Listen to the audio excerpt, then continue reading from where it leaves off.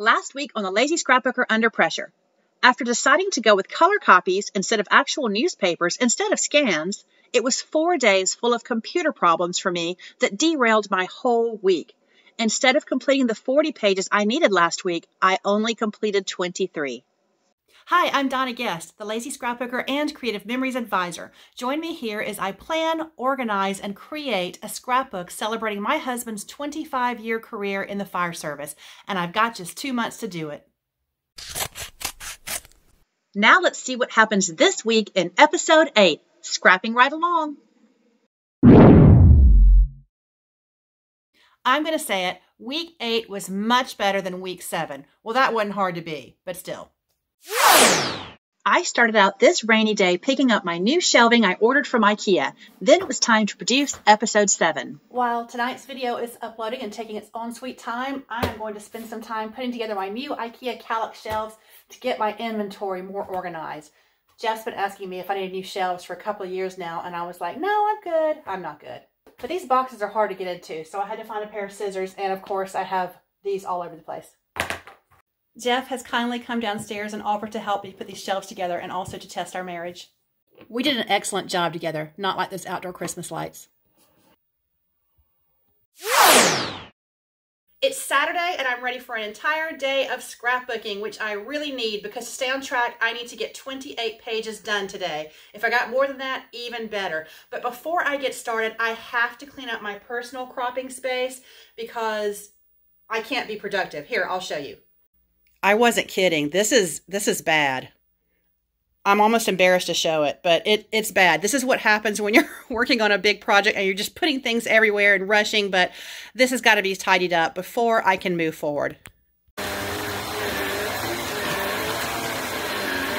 On the other hand, I stayed up till almost 3 o'clock last night organizing my new 3x4 Kallax shelf to go with the 2x4 I had, and this is my inventory for sale, and it is all organized because the state after I held a crop was just chaos every time, and now I'm so happy to be organized. No, that did not help me on this project, but it does help me move forward and makes me feel really good about this room.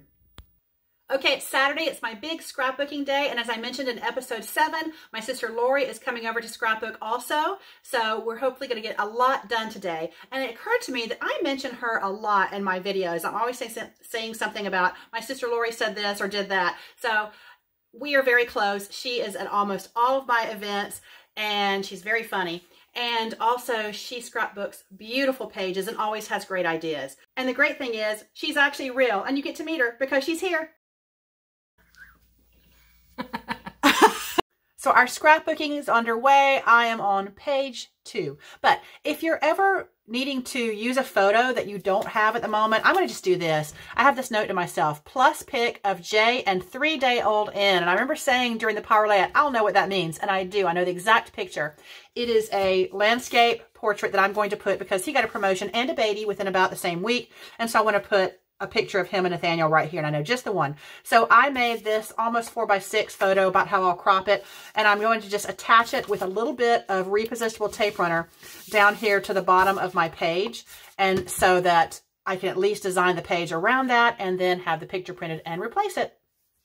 It's a good thing I saved some of these extra photos that we weren't going to use because I got to one page and I had 2 pictures. And you know, after seeing what I've been doing on this album, there's not going to be a page with just 2 pictures. Also, I had another picture that was about 15 years later that did not match at all. I think at some point when I was shuffling these pages around, a photo got lost out of place. So I've held it aside. I know it's much later. And then I just grabbed 2 extra filler pictures that I didn't use of equipment or, you know, vehicles. And I'm going to put them in this extra space because I looked at what's coming next and I'm not going to rearrange a power layout for that. Okay, you know that I am not shy about showing you when I make errors because if it helps you fix an error that you made later, that's a good thing. So what I was doing here, I was pulling out these newspaper articles, the beautiful color copies I made that look so great. And I remembered that I put a whole piece of paper in here, but it was to do a block layout because the newspaper is going to take up most of the space. And I want to fill in the spaces with this nice, dark, kind of leathery looking paper almost. And it's going to last me several pages of newspapers. Now, what did I do? Just being impulsive, I went ahead and put 9 spots of regular tape runner on it to put it down, and then I realized it's supposed to be block layout. So you know what? I don't want to leave that exposed because I'm going to stick it to everything and make an even bigger mess. So here's what I'm going to do to save this paper. And again, no one, except for you, will ever know. I'm just getting some scrap paper right here, and I'm going to cover up those pieces of tape. I mean, because, you know, it's the regular tape runner. It's not coming off. If it was the repositionable, I could do that with my fingertip and rub it off. But yeah, this is going nowhere. So just cut out some little scraps here, and I'm putting it down over the tape, and there we go. So I'll just do that in all 9 spots. Then I can use this paper and cut it as I see fit without sticking it to everything on my table. So just a tip, if you're ever going to be including these scans, or in my case, color copies of newspaper clippings, when I put it down on the bed of the scanner copier, of course, it's not going to be perfectly straight ever because it kind of moves as you put it down there. And so on my paper, it's crooked. So when I line it up, the corner of my paper here, it's going to be cutting crooked. So make sure you use, I'm going to cut along, I'm going to look at this line right here, and then use the sight lines. There we are. That are usually tucked away up here in the top of your trimmer, but that sight line is going to help me make sure I've got it straight.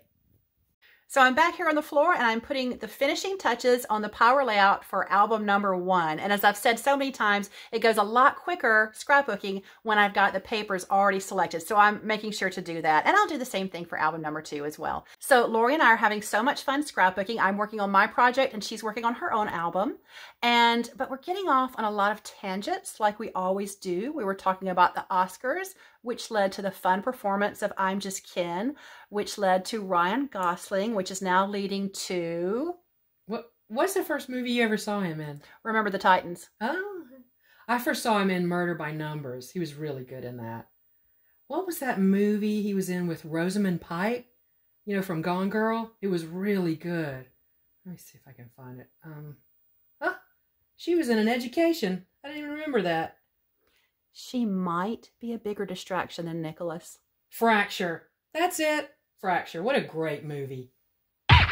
Okay, yeah, so this was a reenactment and we wasted about 20 minutes doing it, but I promise it was an accurate depiction of what was happening.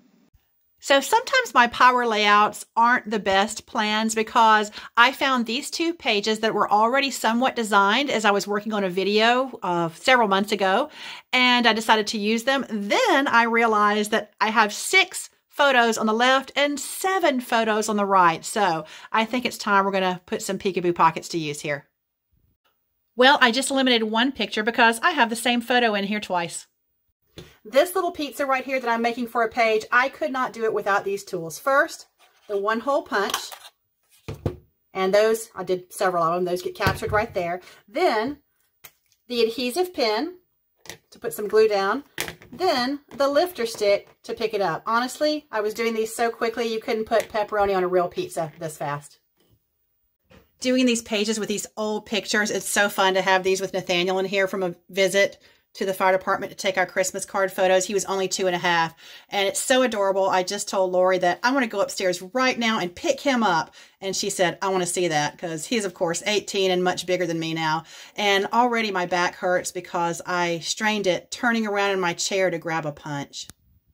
Okay, this has nothing to do with my album project, but I have to show this. This is Lori's custom album cover that she did for her album on the Van Gogh Immersive Experience. This is a photo that she took of his artwork, and then she put it on the cover of a custom album. And look, that is amazing, printed on book cloth. It's the prettiest one I've ever seen.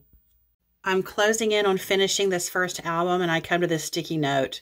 Obviously, December 12th, 08, training on Fairground Street. And if anyone can read that last bit, just let me know. Got it. Recruit class burn. Got it. We had so much fun today. Lots of scrapbooking and talking and laughing and a fun dinner out. And Lori had to leave around midnight, of course, but now it's 1 a.m. I'm still at it, and I just finished what I think is the last page for the first album. So I'm pretty excited about that. I still haven't met my goal for the week, but there's still time. It's 1 a.m. and do I get into the second album tonight or do I go to bed? I kind of want to open that power layout box and just see what I'm in for.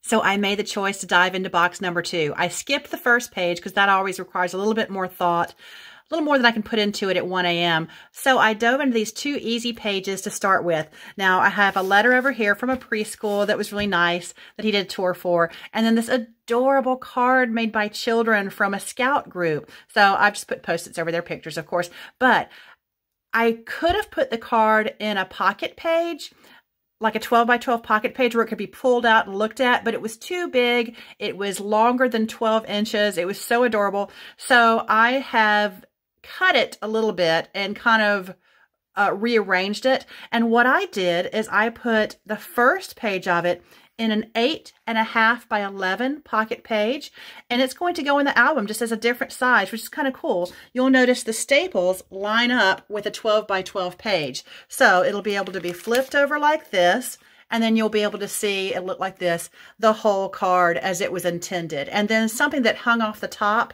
I cut this and put it into 2, I'll need to tack that down a bit, 2 little pieces right here. So it's really fun. It's so precious, and it just had to go in here. It is now 2:15 in the morning, so I got to wrap this up. But how did I do today? Let's go to the tracker. At the end of week 2 tonight, I did my goal of 23 pages, which takes me to 80 completed, which was my goal for this point in time. So I am officially caught up. Okay, I'm at the halfway point, halfway through the album project and halfway through my time. So this is the beginning of week 3, so I am caught up. I don't want to get behind. So after a long day of putting my tax information together for my tax preparer, which is quite a long process for me, but it's done in a day, I am going to do some pages to make sure I keep on track.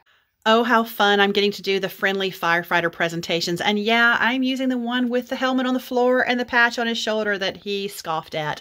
And I'm also getting to use the stickers and embellishments and things that I had bought years ago and then decided they were just too cutesy for this album, but they're totally appropriate for his presentations at schools.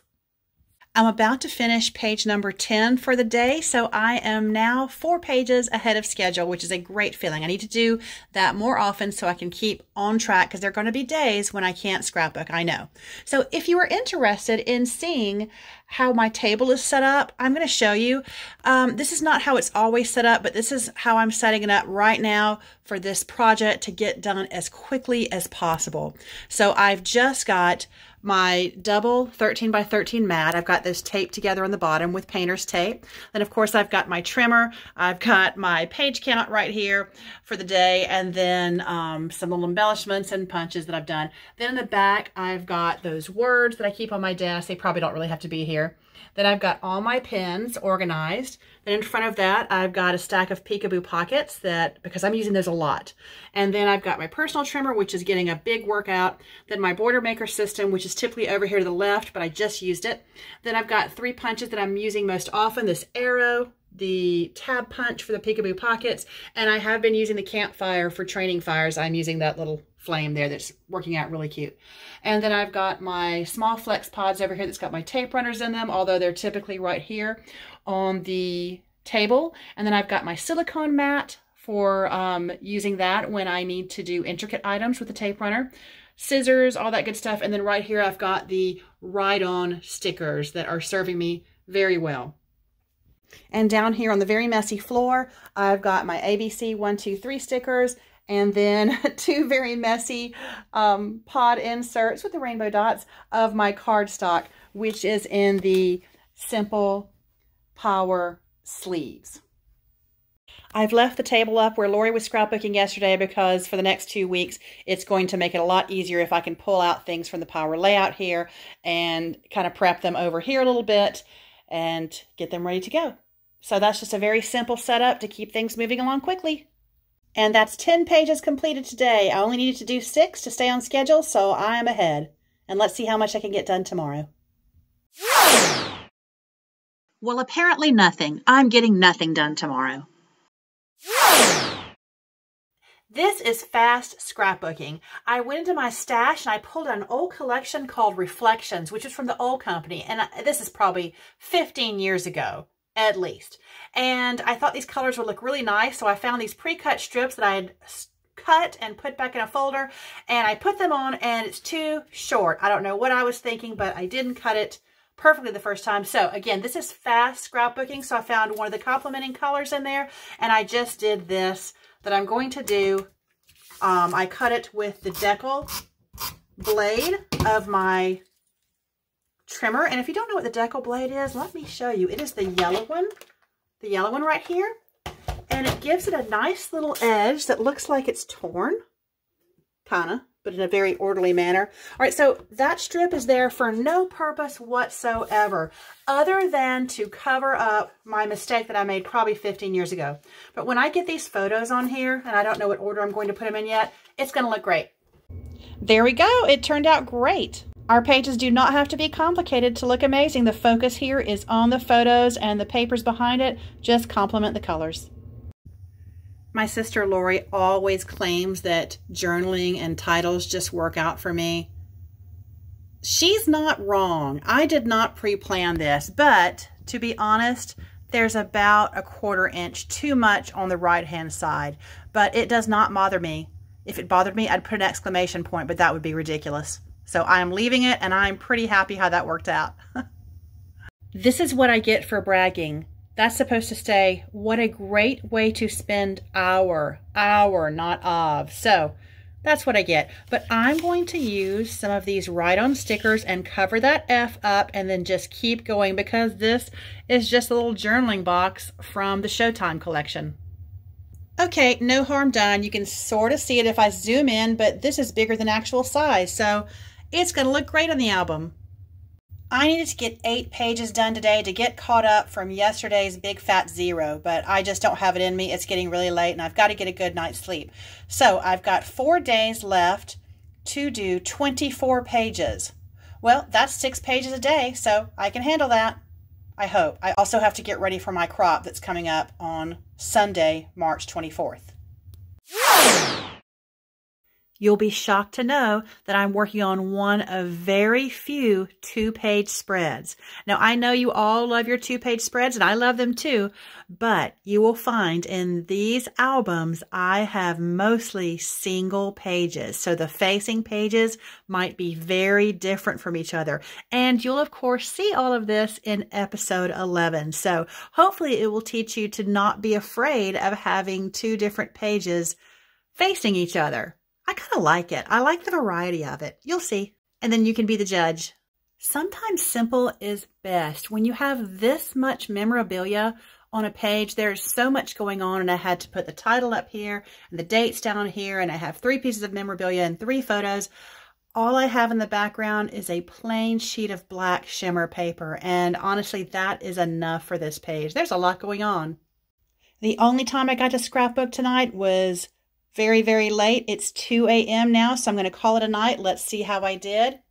I did 8 pages this evening, which has taken me up to 104. And now I have caught up for that big goose egg on March 18th. So I'm all caught up now.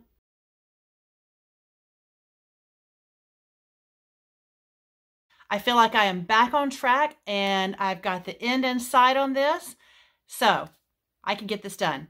When I used my tracker, or when I redid the tracker after I missed the whole first week, I came up with the average of 6 pages per day, which seems very doable.